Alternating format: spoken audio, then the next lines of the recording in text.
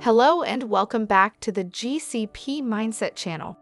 Today, we'll talk about literature review in clinical research. More after the intro.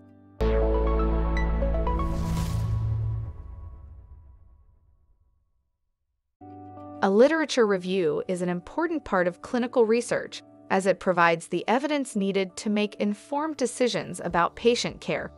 It involves finding, analyzing, and summarizing scholarly articles, books, and other sources relevant to a specific research topic. In this video, we will discuss what a literature review is, the different types of literature reviews, the literature review process, issues to consider when conducting a literature review, and an example of a literature review. A literature review is a study of existing research on a particular topic. It involves finding, analyzing, and summarizing scholarly articles, books, and other sources relevant to a specific research topic. Literature reviews can cover any topic related to clinical research, from medical treatments to health conditions and theories of disease. They can be used by researchers, clinicians, medical writers, and other professionals in the medical field. There are two main types of literature reviews: systematic reviews and narrative reviews. Systematic reviews are comprehensive reviews of existing literature that follow a structured approach to identify and analyze all relevant studies.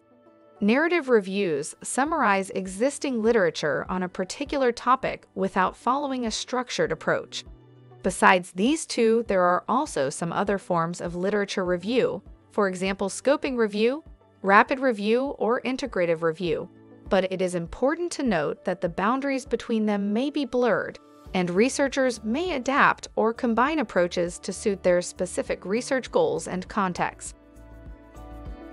The literature review process involves four main steps: literature search, critically appraising sources, research synthesis, and finally writing the review. The first step is to conduct a comprehensive search for relevant literature, which involves using databases and search engines to find articles and other sources. After identifying relevant sources, the next step is to critically appraise them for quality and relevance. This includes assessing the authors, journals, and other sources for credibility and accuracy. After critically appraising sources, the researcher must synthesize their findings by organizing them into coherent arguments or themes. Lastly, the medical or scientific writer has to write the article using the best available evidence based on the literature search, critically appraising sources, research synthesis. When conducting a literature review, there are several issues to consider, such as difficulties in finding sources, quality of sources, and relevance of sources. Finding relevant sources can be challenging, as some sources may not be indexed in databases or search engines. Therefore, it is important to assess the quality of sources found during the literature search in order to ensure that only reliable and accurate information is used in the review. Additionally, it is important to assess the relevance of sources to ensure that only those that are directly related to the research topic are included in the review. Let's take the example of a pharmaceutical company with a new drug for treating people with high blood pressure. This drug has recently been tested in a clinical trial, and a medical writer now needs to report on the results of this trial.